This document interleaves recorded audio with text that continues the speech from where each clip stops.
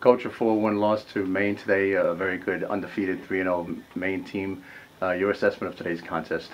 Right. Well, I think overall, I have to credit Maine on their performance. Their backfield did a tremendous job against our striker line, and ultimately, we struggled to get shots off on goal, and we also struggled in the attacking third.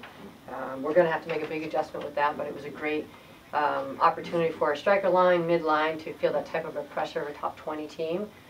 We made some adjustments in the second half, and I thought we were much more competitive. It wasn't where we needed to be, but we did open up some scoring lines. Unfortunately, we missed the cage, but we did get some shots off, so I was happy with that.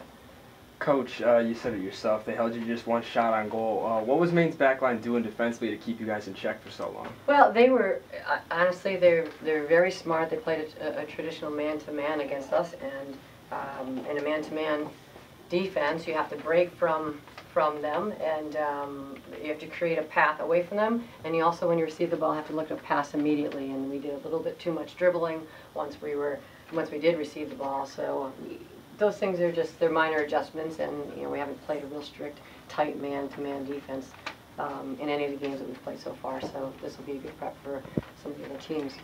Coach, how do you feel Lauren Saltis and Kara Swan did say in goal? And moving forward, what do you think will be for goalie situation with them? Right. Well, as far as both of those guys getting there, I felt they stepped up with a lot of confidence, which is great. Their job is to keep the ball out of the net. So I think, like I said, we have to start with their confidence and their ability to organize the defense. And I thought that definitely in the first half, we made an adjustment after Maine had called a timeout down the center with our center defenders and our center midline, and that allowed Lauren Saltis to use some strong communication to make that adjustment on the field as we talked to him on the coaching staff. So I think she did a very good job with that. In the second half, when Karis came in, I thought also she continued to take off where Lauren Saltis was. So as far as the communication goes, we've got to do a better job and not let the shots, to be scored on. But again, I thought they were both very steady, and I felt confident in both of them. So I'm not certain what we'll do for Sunday just yet.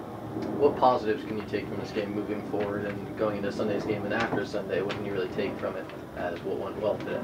Well, we designed the schedule.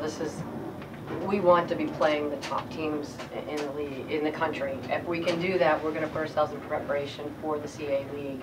So taking the positives from playing this type of game, we know it's going to be a step up, certainly with Syracuse. In my eyes, I think they're #1 in the nation. I think they have a great chance to be national champions again. So for us, it's about stepping on that field to give our best effort. Never step on the field knowing you're going to lose. You step on this field always prepared to win. So you're going to put your best foot forward and work ethic for 70 straight minutes. So I think we had a good little test today, and we're going to even have to step it up a notch on Sunday.